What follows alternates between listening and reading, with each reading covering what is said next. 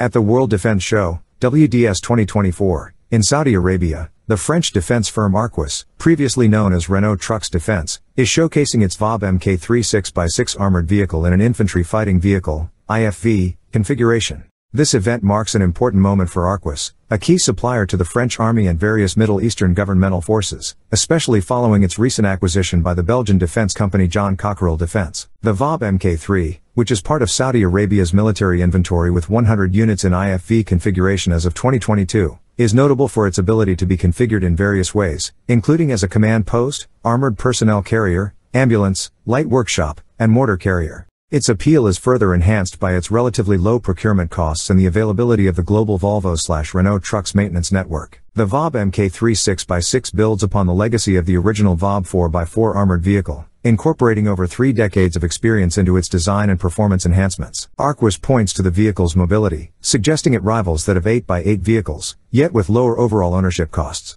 The design of the VAB Mk3 allows for various mission roles and the incorporation of multiple weapon systems due to its modular nature, sufficient payload capacity, and advanced electronic architecture. Displayed at the WDS 2024 exhibition with a 25mm remote weapon station, the VAB Mk3 can be armed with a wide range of weaponry, including the integration of turret or remote weapon systems up to a 30mm caliber cannon. A prime example of this was the unveiling at the Eurosatory 2012 exhibition, as the VAB Mk3 was shown equipped with the TRT-25 remotely operated weapon station from BAE Systems, which includes a 25mm M242 Bushmaster cannon, a 7.62mm machine gun, and smoke grenade launchers. This system provides comprehensive observation capabilities, quick response times, and accurate firing capabilities. Designed with safety interlocks and mechanisms, the TRT-25 allows operators to safely use the weapon from within the vehicle. The VAB Mk3's design also prioritizes crew and passenger protection, with armor that meets Level 4 Standard 4569 standards and MRAP level mine/ide protection. The Mk3 accommodates 3 crew members and 7 infantry soldiers, featuring bulletproof windows, side access doors, and a hydraulic rear ramp. Technological advancements in the VAB Mk3 include the Hornet Stealth Protection System, introduced at Eurosatory 2022, which comprises a remote-controlled weapon station, smoke grenade launchers, acoustic gunshot detectors, and a software management system for sensors and effectors.